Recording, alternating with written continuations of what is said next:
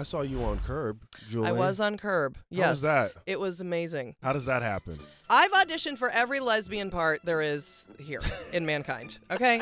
When you want a les, now this is probably 2 or 3 years ago because things have changed and being les is just too normal now. Yeah. So went in, auditioned. You go back, then you audition with Larry himself. Nervous about that at all? Yeah, my God.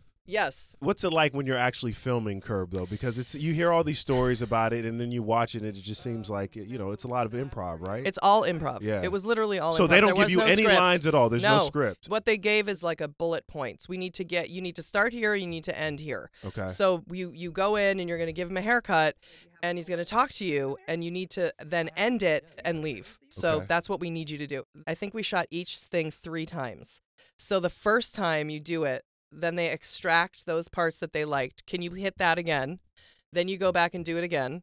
And then it was like, we didn't like that thing you did. Yeah. So now do it don't do that, and then whatever the fuck. That seems harder than just having a script and being like, I just have to hit these lines.